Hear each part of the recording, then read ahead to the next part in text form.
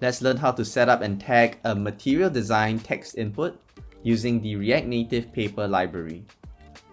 Select the material text input on your design and tag it as a text input. We're using the outline variation, so we'll go ahead and select that. You'll notice that some properties are auto pre-populated by reading your Figma design, and you can continue to customize it. Let's add the airplane takeoff icon on the left. You can choose from over 1000 material icons by clicking on this link. Next, in the Layout tab, you can customize its alignment and size, including settings such as percentage width as well as min and max width. We'll take care of styling in the Styling tab.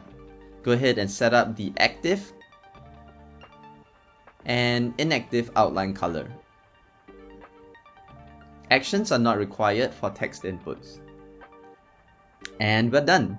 That's how you set up and tag a material design text input.